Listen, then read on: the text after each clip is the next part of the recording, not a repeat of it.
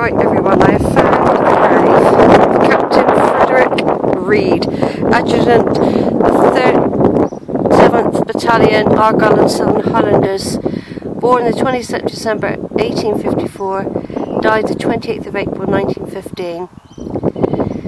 In loving memory of Sarah Ann Atkins, wife of Frederick Reed, Royal Field Artillery, born the 20th of May 1863, died the 11th of September 1904.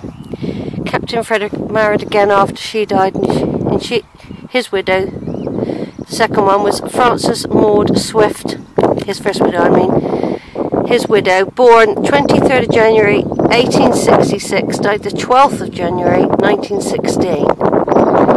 So she didn't live very long either, did she? So here we are, grandchildren and great-grandchildren. My son Duncan Henry Lockwood is your great-great-grandson, Frederick and Sarah.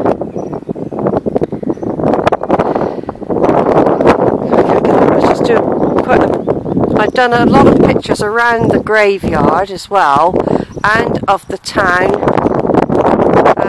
because I can't get online easily. I can't find out what street they lived in.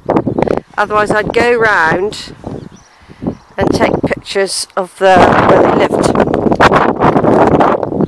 So there is a nice white marbly stone. The badge of the Royal Artillery has been snatched. I should imagine it's been stolen by the look of it. Someone's tried to get it all off. It's rested nicely. I don't know whether someone's... He was a captain and everything, so they would have made sure this grave is preserved. He had a gun carriage funeral through the streets of Dunbar, I believe, or if not Edinburgh, he had it somewhere.